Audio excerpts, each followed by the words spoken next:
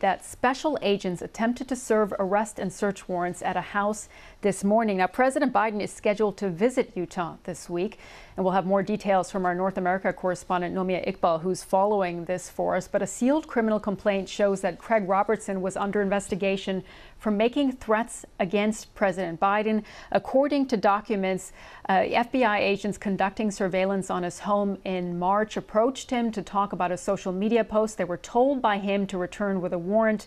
And the complaint also shows online posts suggesting that Robertson intended to kill Mr. Biden, with the suspect allegedly writing he was, quote, cleaning the dust off of his M24 sniper. And this was, again, just ahead of the president's visit to Utah. So I want to bring back our panel, Tom and Victoria. And Victoria, obviously, this is not a story that we were expecting to come across at all, but very troubling.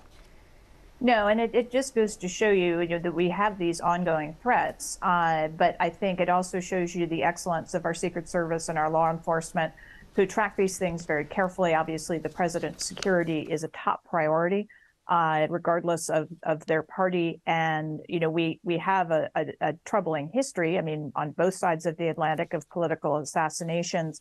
We've put in extraordinary measures to protect the president and his family entirely appropriately. And I'm very glad this person is not able to pose a threat to President Biden. Yeah, indeed. Tom, coming to you now. Again, this news is just coming in, and that information is, well, it represents the details that we have at this point, but it shows that this person was apparently under investigation for making threats against the president, and that FBI agents who conducted surveillance on his home really were worried about his intent to kill Mr. Biden. I don't know what to say, really. I've in the last 7 years, which is the time that I've been covering politics, I've watched it become so much more vicious than it ever has before. I have covered the assassinations of 2 members of Parliament in the United Kingdom. I've been to their funerals, effectively their sort of de facto funerals in the House of Commons. I don't know how we really get back from the brink. It is bleak. Who knows what this person had in mind, and it's not really appropriate to comment at this very rarefied moment.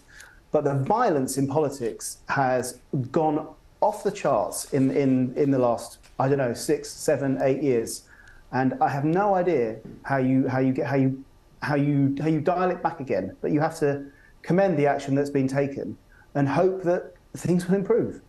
Victoria, do you agree that this is part of a larger trend that we're seeing in politics at the moment? No, I have to push back on that. If you think back to the 1960s, we lost a president. We lost his brother, a major candidate for the presidency. We had 2 attempts on President Ford's life and a very serious attempt on President Reagan's life.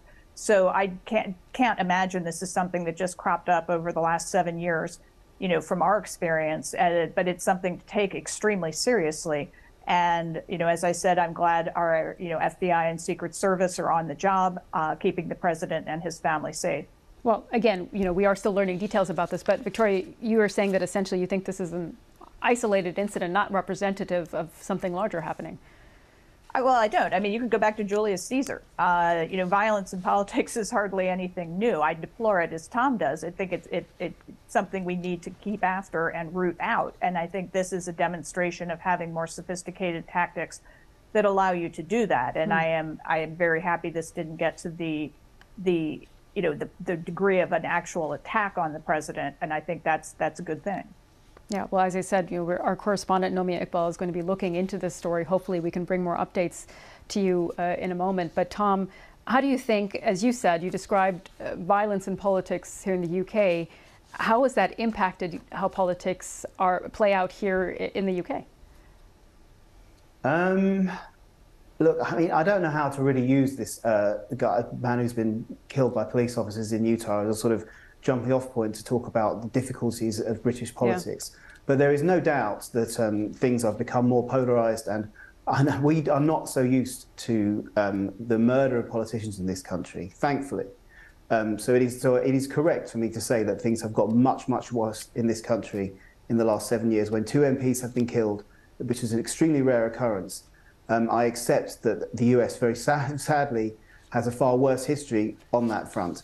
But I do think that America is divided, and I do think what's happening is evidence of that. And I think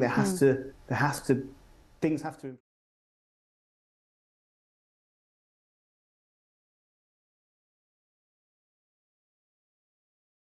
Join the conversation. Put your comments and suggestions below in the comment section. Thank you for subscribing to this news channel. You will be notified of any breaking news and new post as you become part and parcel of the TAO Media family. Please like and share TAO Media. We love you all.